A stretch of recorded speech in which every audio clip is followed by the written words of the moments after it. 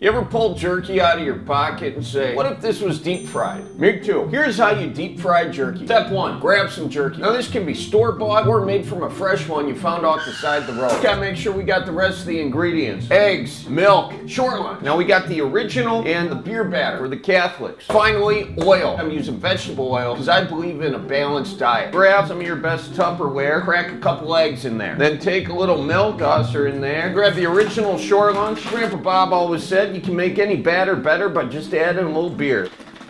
That's a sexy sound right there. Now you just gotta dunk your jerky in the batter. Be honest, batter your jerky a bit, not a euphemism, no funny business. Toss it into your dry stuff. Give it another shake. Now we're cooking with oil. Like a Lake Winnebago carp, when they float, they're done. You want to line your pan with a paper towel, something to soak up the oil. An old receipt should work. Oh, look at that. And there you have it, folks, deep fried jerky. Keep her moving, watch out for deer. Or don't, that's good.